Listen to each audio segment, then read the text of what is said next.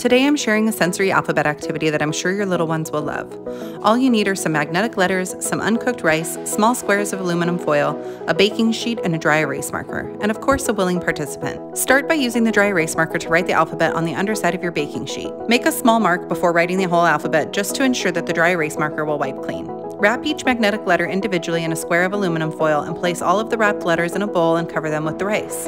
Have your child search through the rice for the wrapped letters, uncover them, and place them on the corresponding letter on the baking sheet. Some other variations of this activity could be to place the letters inside plastic Easter eggs or to place the letters in another sensory bin such as a small sandbox.